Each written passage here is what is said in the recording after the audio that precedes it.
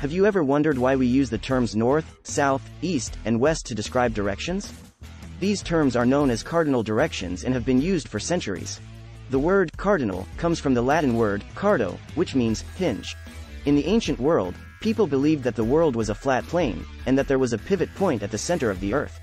This pivot point was known as the cardo, and the four directions that radiated out from it were called the cardinal directions. Over time, the concept of the cardinal directions evolved, and they became associated with specific geographical features, such as the rising and setting of the sun. The use of cardinal directions also became important in navigation, allowing people to orient themselves in unfamiliar terrain. Today, the use of cardinal directions is ubiquitous, from maps and compasses to weather forecasts and even smartphone apps.